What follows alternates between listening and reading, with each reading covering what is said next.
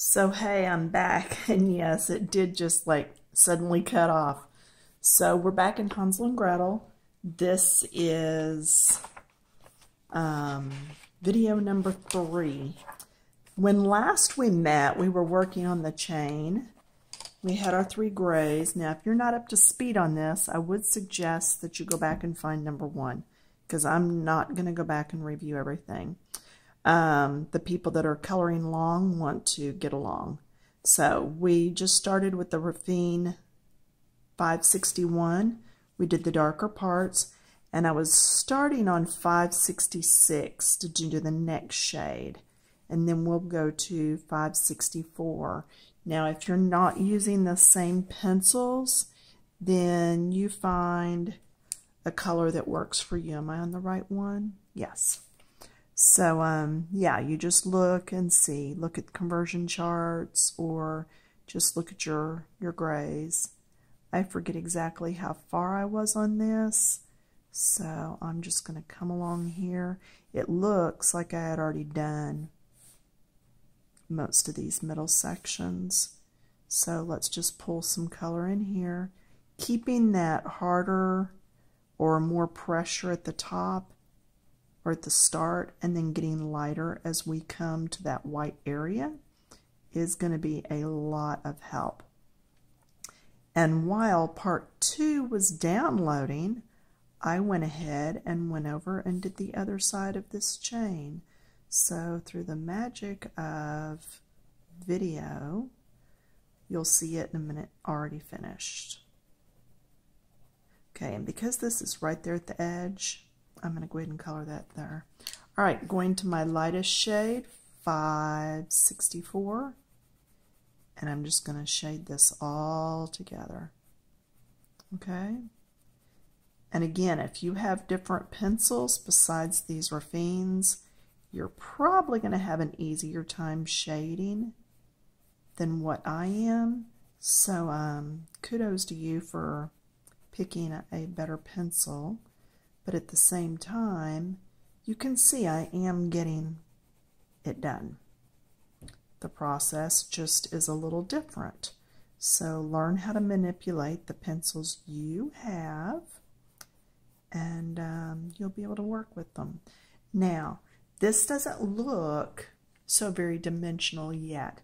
I mean, there's some there, but not like it's going to be. I'm going to go back and pick my darkest, which is my 561, I believe. And I'm going to come in here. Now watch what I do. And then circles out lighter. I'm going to go deep, a lot of pressure, and then get lighter as I come out. Pressure, and then lighter as I come out. Can you see a difference in just the top 2 chains? Come on, focus. There we go. See the difference? That's what we're after. It's just that little bit of extra that we spend on the details that can really help pull an area together. So darker and then lighter pressure as we blend. You'll see me a lot of times go back in and add the dark color again at the very end of my process, just to deepen that up some. All right, so not real difficult, and you can see it doesn't take a lot of time, just in that V right there, the V right here. But then make sure you do blend that out a little so that it's not so stark looking. Okay, so again, not a lot of work, just adding a little bit more color. And it just takes a few minutes, y'all. I mean, you can see how quickly this is coming together. So if you need to pause so that you can go ahead and get yours done, if you're actually working along, then pause the video if you need to and do that. I know somebody said once that they were putting me up with their, I think it's the Chromecast, and putting me on the big screen TV. They said they had no problem seeing everything. And I thought, oh, that's an awesome idea. My daughter used to use the Chromecast all the time for watching YouTube videos, so why not? All right, just getting this rounded bit and then blending it in a little. Okay, that one already looks fine. Let's do this one a little. And see, that looked a little dark right there in the middle. But as I deepen the ends, it made that look light again. All right. And there we have it. So let me show you the other side, because I already did this one. So see there, it's all done. Okay, so there's that. Now I am going to move on to his little britches, or his pants, whatever you want to call it. Okay, is my light too bright? Let's go down a little. There we go. All right, y'all gotta tell me these things. Okay, so let's work on his little britches now. And I have picked greens, and these are really like an army green, so to speak. And I just like them better than a bright green. So I'm using 548, 544, and 551. Let me take a glance at my conversion charts. Yeah, a lot of those colors are on the conversion chart. So if you're using other pencils, you might want to look at that. I know these do equal up or match up to colors that are with Prisma. So just like before, I'm going to go in the deepest area. I'm going to start my outlining here because it's going to be a little darker where they're actually hugging and having the overlapped fabric. See, isn't that a nice shade for some britches, his little pants? I could have done them in blue for blue jeans, but I'm just thinking of the storyline and where they're at. I am going to go a little darker at the line, and I'm just thinking that they wouldn't have been blue. They wouldn't have been blue jeans. So, but you decide. You know, you're the colorist, so you decide what you're going to do. Getting lighter as I come out so that I'll be able to blend that next color in. Okay, just getting lighter as you come out.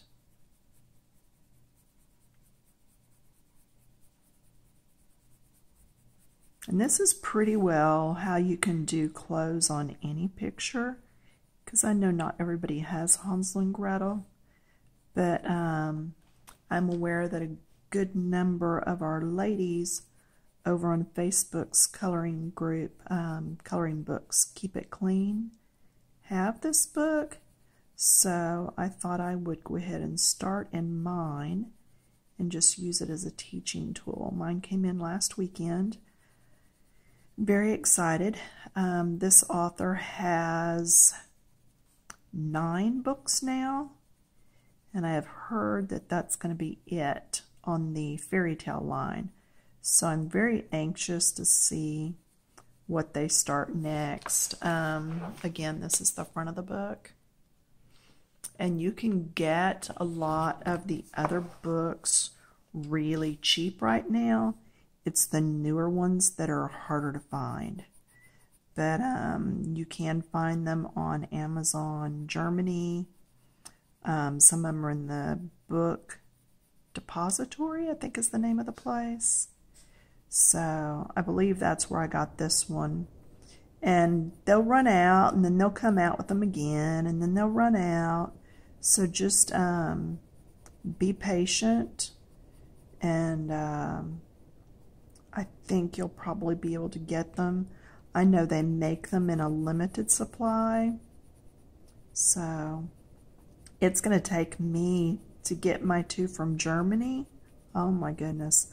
They're not due to come in until mid-October to mid-November. But you know what? I'm okay with that. I got Cinderella from somewhere online. Okay, hang on. I have to turn. Remember, turn your book if it's more comfortable for you. So I got, yeah, it was from on Amazon, but it was a place, a bookstore from the UK. And I know you think, well, oh my gosh, that's going to cost so much because of shipping. No, a lot of these places, you're going to pay $13 including shipping to get it to the States, because the books are generally not all that much as far as an expenditure. So just do your research, look around for them. I know our ladies over on Coloring Books Keep It Clean. We had a big discussion on it the other day, and a couple more ladies were able to actually order from Amazon Germany. It's a little tricky getting around in the website, but once you find that globe up in the top right hand corner and change it to English, it makes it so much easier. Now I'm just bringing this color around, getting lighter as I go in, because I'm really going to make this area right here kind of light and worn. So I just have to get lighter as I come in. Light, light touch, baby's cheek, touching a little bunny, baby kitty, just keeping that light touch. Cradling an egg that's not been boiled. Whatever illustration helps you, that's what we're going for. Now here I'm going to go dark under the edge, because this is hanging over this. Okay, and then I'll do this seam area dark, and then I'll blend these out lighter. Just blending it out. Okay, and then kind of darker on the edges, because that's what's going to help make that look rounded. If you remember back to when we did the candy canes last winter. So, and yeah, we'll be doing some more of all that soon. I'm not into skulls, witches, and all that, so you're not going to see me do coloring with that. I will do a few fall things. My love here lately has just been these books. Okay, now I'm going to go on to number 544. That is my next green. And it's a lot similar to the one I just did, but what I want to do is go ahead and cover this area and then go right up next to what I just did, overlapping just a little bit. This green is just barely a shade lighter. In fact, it's close enough that I'm going to get in there and get that little corner that's missing.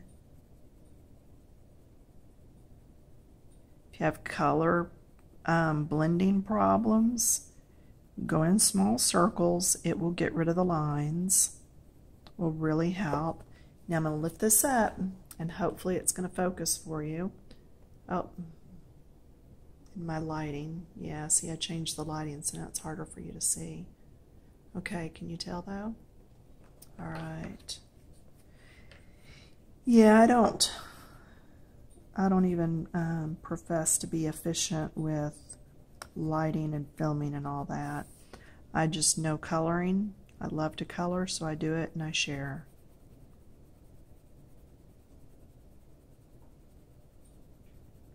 Just getting into those places that I just did, getting up close. And this shade's just one shade lighter. The next shade is going to be a lot lighter, so that's another reason that I'm going to come all the way in. Okay, let me show you so you can see what I'm talking about. This is number 551. Look how light that is. Can you tell? It's almost yellow. So that's one reason why I am going over all of this lightly, because that way when I put that color over the top, it's just going to lighten this area and not look so out of place, not so bright. It'll tone it down there. That's what I'm looking for. So going around here, getting lighter as I get to the center. And then when I come in with that other color, it's really going to help. Now coming in here and putting the point of that pencil down into the little grooves of the paper. Paper is lots of mountains and valleys that you can't really see with the naked eye. It's the actual grain or pitting of the paper, and that's what grabs the color. So when you get to where your paper seems like it's not taking any more color, it's because you've actually filled in all those little valleys with color, and it really is full, and you're finished. So just blending, getting rid of more of that tooth of the paper. More of those little valleys are going away.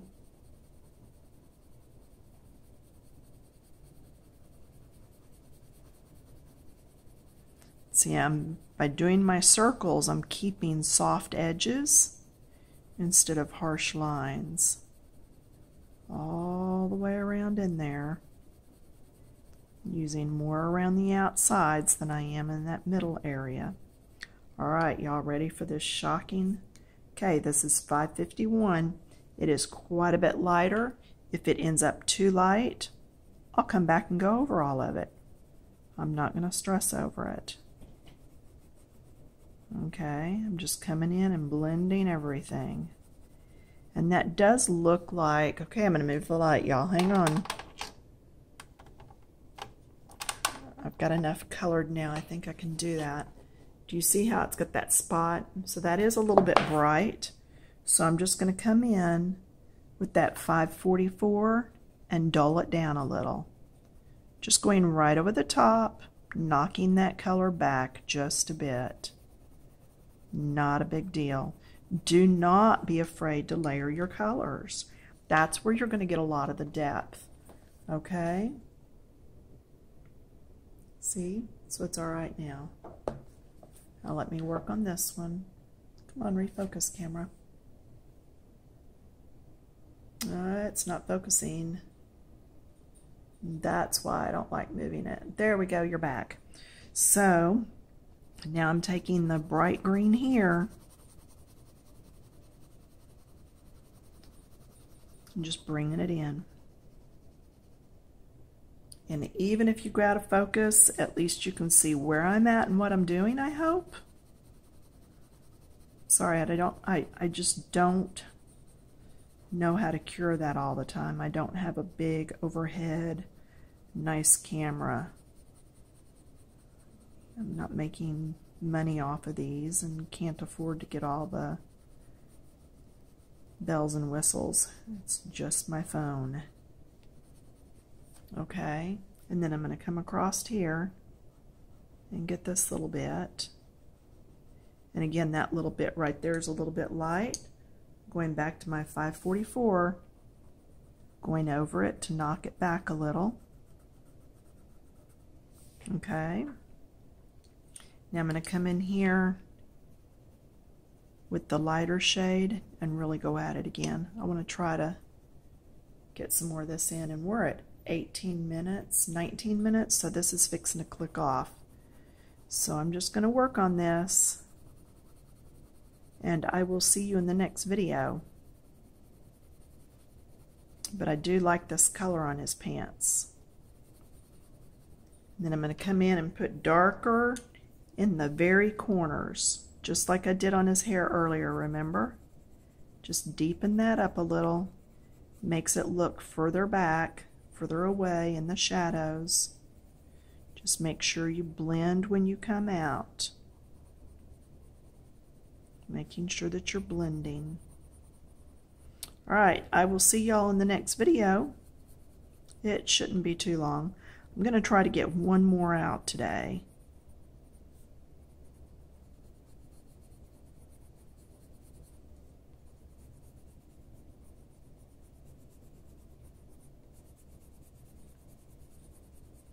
All right, I think I'm happy with that. I could sit and just keep working on it. I know, it's what I do.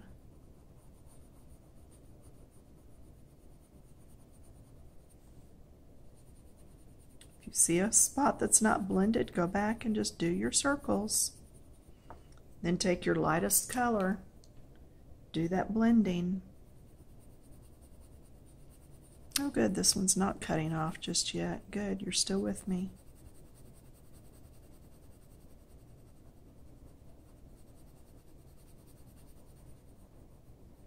Remember too, our clothing wears, so it's not going to be the exact same shade all over.